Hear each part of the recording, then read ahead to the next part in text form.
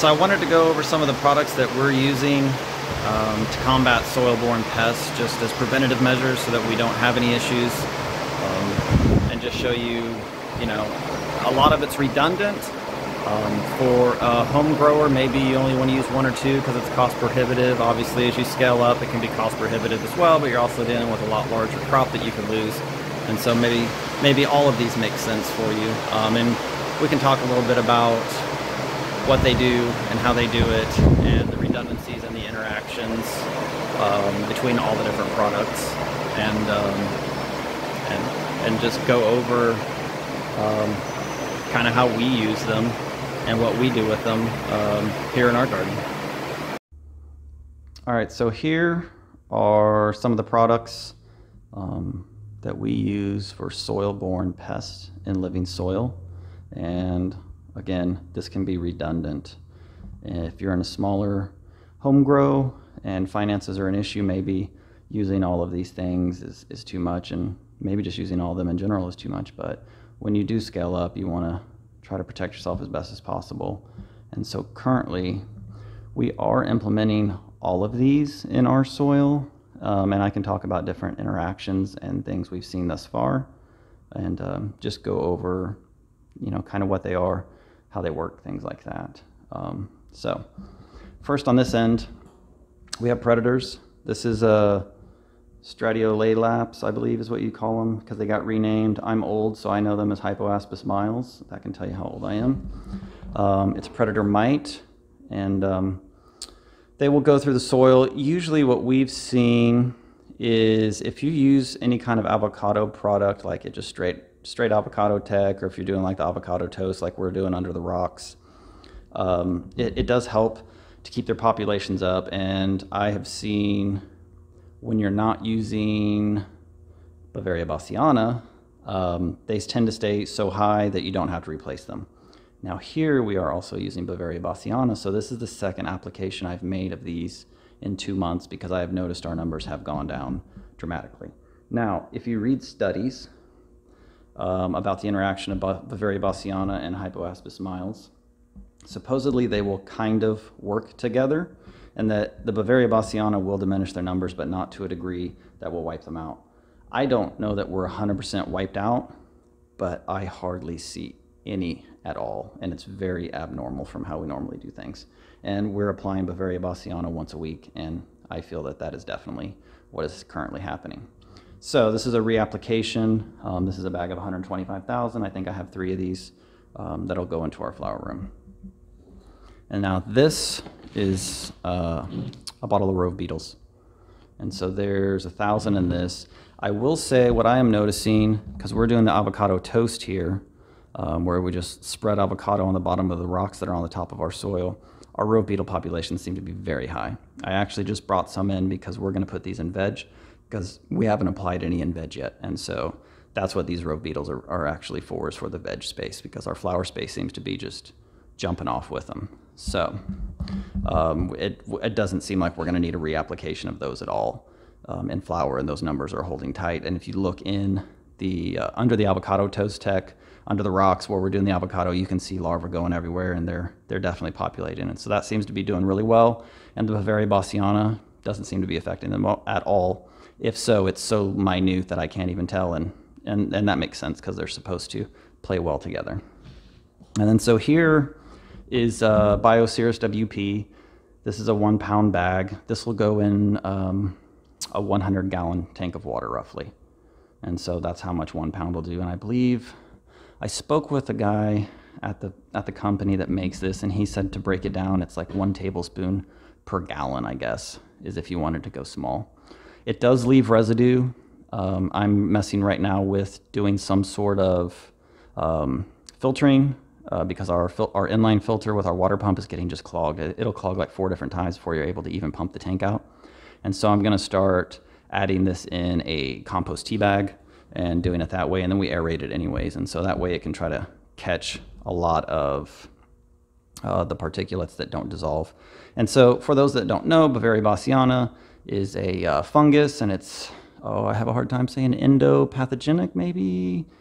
Basically it goes into the insects via the orifices. It grows inside, it kills them. And then other insects that can come in contact with them, it can spread. And it's great to use to ward off things like root aphids.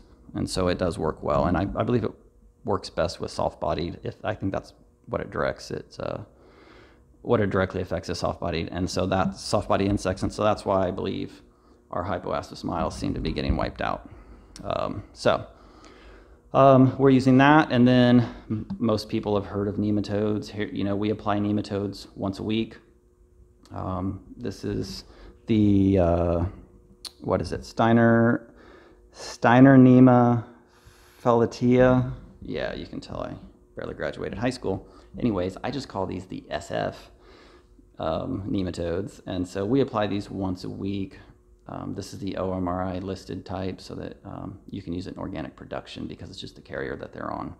And application rate on these is anywhere from 1 million to 2 million per gallon of water. And so this is a 250 million bag, and so our water tank is 100 gallons, and we don't always give 100 gallons. Sometimes it's only 35 or 40 gallons in there, and so we can do the math based off of that with the volume of what's in this bag. And those will attack larvae, fungus gnats, root aphids, I believe thrips and things like that. And they are supposed to stay in the soil indoors in these pots for a couple of weeks. I've looked at them under a microscope, and I've definitely seen them for a couple of weeks after application, but we do it every week we apply them every week to try to keep their numbers super duper high. Now, I know I made a post before about using nematodes in living soil, and that was really directed towards like home grows and smaller grows.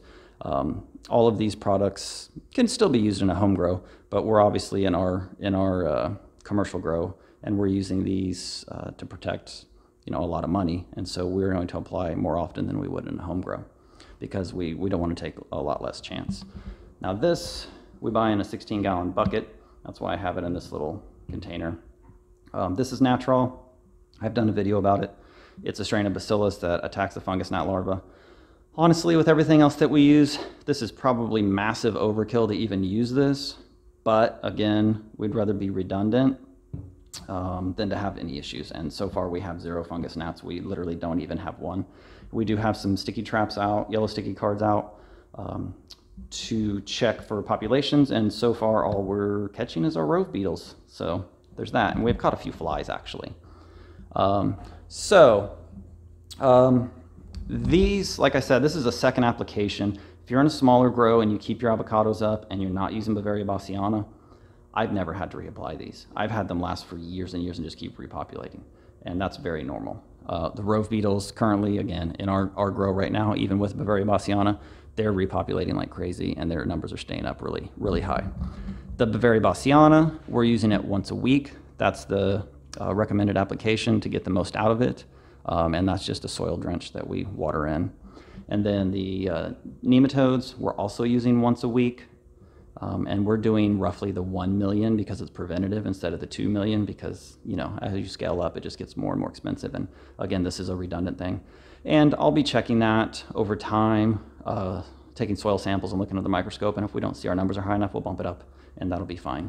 And then the Natural, we're using it once a week as well. And its use rate is, I think its suggested use rate is a teaspoon a gallon.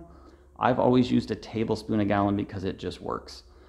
Since it's redundant and it's in this situation, we could probably back down on that. And we might end up doing that at some point. But right now we're super just playing it all safe. And, we want to make sure we have no issues. And then we can start tweaking things as we go along.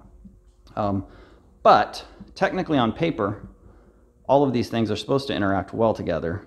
The only issue I'm seeing thus far is our Stratiolae laps, aka hypoaspis miles. Just the population isn't staying at all where it needs to be, and so we're doing a reapplication. And so we'll have to look at that over time and see what that's going to cost us and see how often we want to do that and see if we need to back off anything else. But it's just going to take time and to look at the soil and take samples and just look at how we're applying and what we're applying and seeing how they affect each other. But so far, we have 0 pest issues, and everything's working well. And yes, if you use all of this at once, that could be overkill. But again, if you want to pair this, you know, if you want to, like, I don't say dumb it down, but just use less of these, use less products in general. These are a really good start, especially if you're already using like Avocado Tech or the Avocado Toast Tech, because your numbers are going to stay up real high. And then nematodes are obviously, you know, a go-to, I would say, as well. And then the natural. The very Basiana is a great product, but I personally have never used it in my personal grows. I've never needed it. I've never had any issues. I've never had any root aphids or anything like that. But since we are larger here and we want to have a bigger insurance policy, we are using it. You know, it does unfortunately interact. It appears with the Stradiolaelaps. So, and here's one of the rocks we do Avocado Toast Tech on. Basically, we just slather the bottom with avocados. And actually, this one just has chunks under it too. Really hard to tell, but you can definitely see rove beetle larvae going everywhere. Adult rove beetles, but I'm not seeing the Stradios or aka Hypoaspis at all.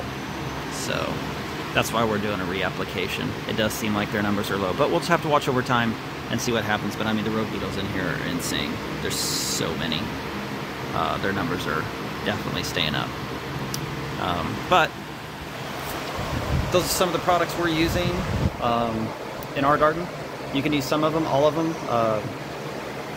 You know, you just got to do what's best for your garden, and depending on the size and what you want to do, they're all effective in their own different ways. And I believe the most important thing is just be redundant and make sure you're not relying on one thing in case that one thing happens to fail.